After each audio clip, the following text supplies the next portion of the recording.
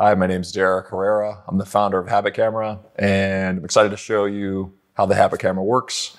So I'm going to unbox this as part of our demonstration and walk through all the steps necessary to be able to use the Habit Camera in your day-to-day life. So once the Habit Camera arrives, you can remove the sleeve, open the packaging. There'll be 2 trays inside with various components of the system. So you can pull those out and set them wherever you need to in order to get started.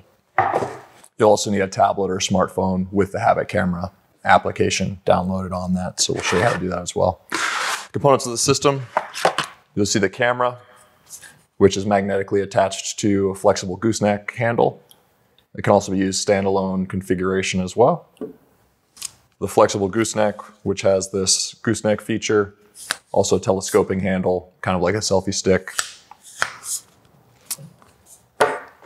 We also have a rubber strap, which can be used as part of this handle for anybody with limited dexterity or they may need extra assistance, want to relax their hand. And the USB-C charging cable. Now the second packaging, in the bottom half of the package, you'll have the floor stand or tabletop stand and the suction cup mount, which could be used for a wall, either glass, mirror, any other suction cup attachment that you want to use. And then lastly, the AC outlet adapter for the USB-C charging cable. All of the mounts are designed to be interoperable with the Habit Camera, and so that when you mount it on any one of these, it'll magnetically attach. And then also you can adjust the angle as desired, so it operates in 45-degree angles, so you can rotate it if you need to, whether it's on the floor stand or the suction cup mount or the flexible gooseneck handle. And so that's how the accessories work. This is very similar to any other suction cup that you may see from other products, but you just attach it to the surface you want to attach it to, and then use this feature, this lever, basically to create suction, enabling the Habit Camera to be mounted that way. You also have this rotating knobs that if you need to adjust the angle of the camera, you can, and then you can just screw it back down as required. Then obviously to remove this from any sort of glass or mirror, just need to release the suction and pull on this tab for the mount. Floor stand's very easy to use. It has some weight to it, which helps to balance and stabilize the camera. And so you just can attach the camera to it and then adjust the angle. This is particularly helpful if you're trying to look at the bottom of your feet or somewhere that you want to mount this on the floor, potentially at your back if you have a table or something like that that you wish to use. And then lastly, we'll go into a little bit more depth about the handle and the flexible gooseneck. And so when you uncurl this, you usually can mount it so that it faces the same way that the logos are aligned, and so this can fit into your hand quite nicely. You can also rotate it, as we mentioned, different angles, different degrees, depending upon exactly what you're trying to look at. But for the most part, keeping the logos aligned is a good place to start. And what this enables you to do is you can adjust this with the gooseneck in varying fashions, extend it so that whether it's on the back half of your body or the bottoms of your feet or any part of the body that's hard to see, you can adjust this. You may or may not need to extend it fully, depending upon how tall or where you're looking at, but in general, this is how the flexible gooseneck and the handle works. And then lastly, the strap that I'll demonstrate as well briefly. You can just slide this over on one end and then slide it over on the other end and make any adjustments so that when you're holding this, if you have limited dexterity, you can fully relax your fingers and still be able to use this device. And so you can either mount it on that portion, or if you have smaller hands, you may be able to use another variation of the straps and the holes there. So it's a little bit tighter depending upon your preference. So those are the components of the Habit Camera.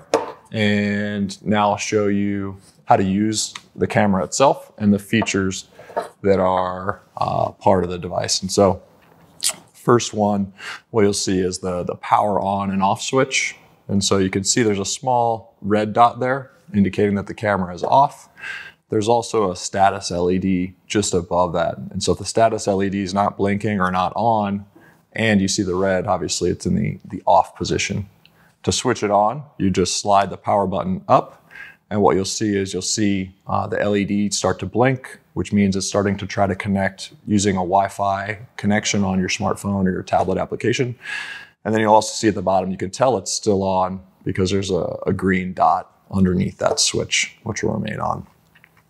The other two portions of the device that I'll show you as well is there's a LED on and off button here on the back. And so when I push this, you'll see a small ring light turn on.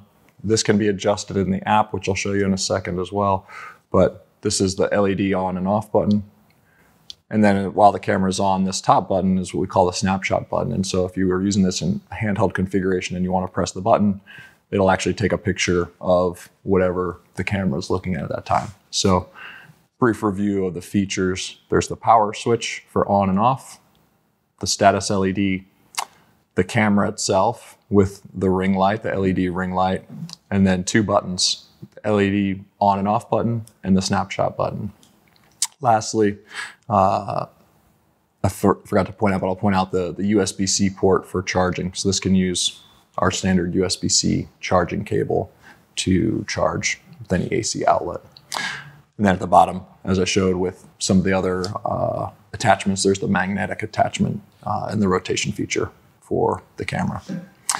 And so that's the use of the device. I'll go ahead and power on the app now with the tablet and demonstrate how we can connect the device and actually use the Habit camera with your smartphone, your tablet. So the Habit camera app is available in the Apple App Store and the Google Play Store. You can put it on any Android or iOS smart device, mobile device, and just connect using your Wi-Fi. And so because it connects using your Wi-Fi, what happens is you can't use the internet when you're using the Habit camera because this acts as basically as a router or Wi-Fi connection. The reason we use Wi-Fi is because in order to enable high quality of image and video feed, we have to use Wi-Fi. Bluetooth's not fast enough to do that. And so while this is on, when you're pairing the device, you can go into your settings to pair the device.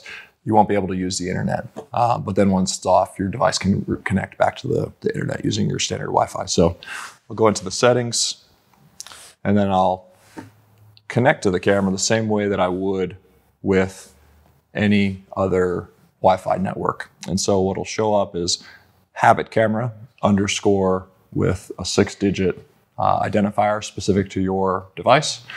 And then when I connect to it, you can use the default password initially, which is just 1, 2, 3, 4, 5, 6, 7, 8.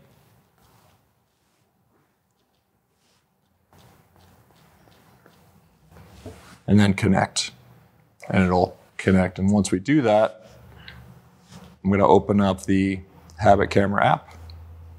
And what you should see is that the status LED will change from flashing blue to a different color. And now the camera is ready to use. And so like I mentioned, we got the Snapshot app, Snapshot button, excuse me, in the app. And then all the functionality is also replicated in the app itself. So if I want to set this up, what I can do is I can start and stop recording video. I can take photos using the button for the photo. I can adjust the brightness of the LED. There's 4 settings, basically, varying brightness levels from off all the way to the 100% brightness. I can rotate the image to make it easier to see. I can mirror the image so that if I'm looking behind me, it makes it a little easier to orient the device so I know left is right and right is left. Sometimes that can be a little challenging when you're looking behind you. And then there's also voice control for different voice commands that we have. and temperature adjustments as well for the lighting and the temperature. Once I'm done taking video or photos, those videos and photos will then appear in the photo gallery. And I can select them the same way you would as any iOS or Android photos. But one thing that's very important that we share is that these photos don't automatically go into your photos folder. They're only available in the app. And we did that on purpose because we didn't want any pictures of your skin to be automatically uploaded into the cloud or iCloud or any of the photos apps for your devices. And so you can share these easily via text or email using the Habit Camera app, but nowhere is your data being stored or uploaded automatically. It's only if you choose to share it with someone via email or text message that those photos, those images, those videos are now shared with whoever you choose to share them with. The similar functionality as the iOS Photos app and the Android Photos app, you can swipe, you can edit video, you can select multiple images or videos and delete them or share them as required.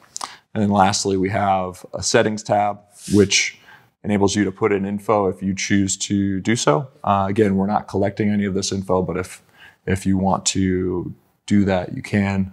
You can enable the voice control. You can do different functions as required. And that's it. That's how the app works. Really excited about how this turned out. We'll continue to make updates to the app periodically to improve the functionality of that, of the different features that we have, and really hope you enjoy it. And so check out our video tutorials at www.habitcamera.com. And if you have any requests for help or support or want any additional feedback to be relayed to us, just email us info@habitcamera.com. Thank you.